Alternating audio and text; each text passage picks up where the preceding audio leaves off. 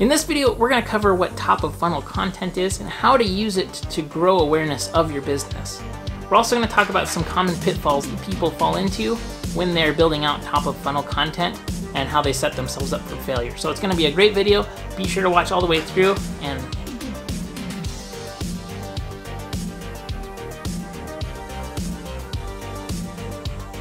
how's it going, everybody? My name is Brandon Brashears, and this is the Digital Marketing Madman channel. Thank you so much for watching. If you want to improve your business with digital marketing, if you want to get more sales, more leads, more awareness, then be sure to subscribe. I create daily marketing videos here to teach you tricks and tips that will help you to grow your business. All right, so let's get into this video. Today we're going to be talking about awareness content. Now, I made a video that was about the funnel in general. So the funnel is made up of three parts. You have the top of funnel, which is the awareness. You have the middle of funnel, which is evaluation. And then you have the bottom of the funnel, which is conversion. So we're going to be talking about top of funnel awareness. If you wanted to go back and take a look at that other video where I talk about how all the pieces fit together, be sure to click that card up in the corner and you can go see that. But be sure to pause this video and open it in a new window because you're definitely going to want to come back for this video. So awareness is very important. If somebody doesn't know about your business, there's no way for them to do business with you, right? That makes total sense. You can't buy something from someone if you don't know if the company exists, right? How could you know that you wanted to buy an electric car if you didn't know Tesla existed, right? That's just a really simple example. But until you know a product or service exists, you're not able to do business with them. So this is very important typically in building out content and funnels and things. It's important that you're continuing to attract new people to your business, because if you don't attract new customers and new clients, ultimately your business will die and start to starve itself. So building out awareness is very, very important. One thing I will say, though, is that if you are looking to increase your ROI in your business, typically starting at the awareness phase is not something that immediately impacts ROI. So if you're looking to inject more sales or build referrals or things like that, you're going to want to focus on the bottom of the funnel, just because typically that's where ROI is measured. One other thing that I'm going to note here is that when you're building out awareness campaigns, when you have increase in awareness, it's not a linear correlation typically with sales. So you'll have typically more views and more likes and comments and shares and things, but that doesn't necessarily always translate into more sales. We need to have a bridge between awareness and conversion typically, and so that's done through offers and evaluation and retargeting. I hope that makes sense. But these typically are called vanity metrics at this stage of the funnel. And there's a reason for that. You can't deposit likes, you can't deposit comments, you can't deposit subscribers, right? You need to be selling products and services to increase your ROI on your ad campaigns. That being said, you can't build ad campaigns without having awareness. So they're definitely important, but they're not linear. They're not a linear correlation. And I just wanted to make that note really quick here to give you some good expectations on what you should expect.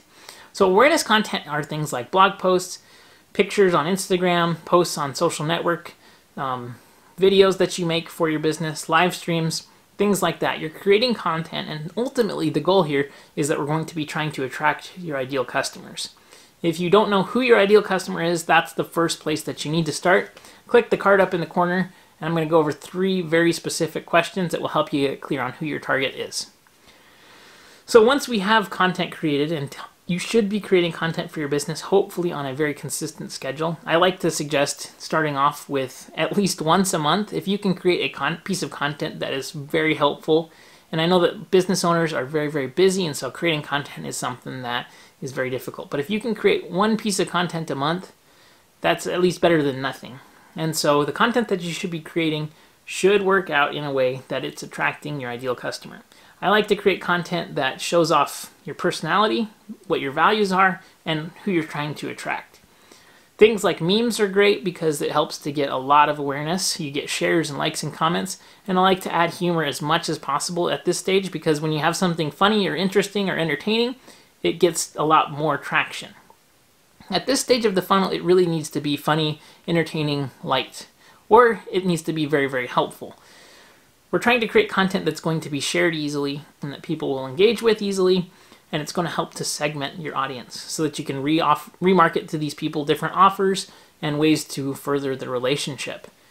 So if you are a realtor, for example, doing live streams of open houses that you're doing, If you are a veterinarian, doing live stream Q&As. If you're a plumber, doing live Q&As or talking about crazy things that happen that you see out on the job, right? We're trying to inject as much personality as possible because there's a lot of really boring brands out there. People like to do business with people that they know, like, and trust. And typically they like businesses that they can engage and relate with. So don't be too serious when you're creating content. I think that's one of the problems that I see a lot of times with businesses and brands is that they're super serious and they're afraid to show any personality. So as much as possible, show personality, be interesting, be entertaining, and be helpful. If you're those three things, you're going to do really, really well. At this stage of the funnel, we're measuring likes, comments, shares, clicks, time on site, bounce rate, things that are technically considered vanity metrics. And we're not measuring ad spend on return on ad spend specifically. Sometimes at this stage of the funnel, depending on what your product and service is, you may get sales. If you're an e-commerce business and you're selling t-shirts, for example, and you're sending people to a blog post or a video, there is a chance that you could get sales. But ultimately, that's not the objective here. The objective is that we're building retargeting audiences, we're building click lists and retargeting lists so that we can then show them the next step of the offers. So that's things like lead magnets, webinars, basically taking the next step in the relationship. So here we're just measuring, again, top of funnel metrics. And typically when I see people that say, you know what, digital marketing doesn't really work for me, there's not an ROI in it. Usually they're only focusing on top of funnel activities and they're not getting people to take the next step in the relationship and they're not driving people through a funnel.